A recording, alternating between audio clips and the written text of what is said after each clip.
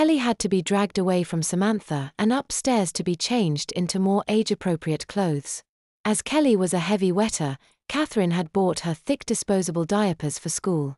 Thin ones would not do and cloth were way too thick. Thus, Kelly had to wear a skirt or dress in order to hide the diapers. Kelly kept pointing to the childish dresses, but her mother had to put her foot down today. Kelly had very much regressed in behavior and was acting so much like a small child that Catherine was worried for her sweet little girl. She didn't want her to be teased. Catherine had to put her foot down no matter how much she hated doing it.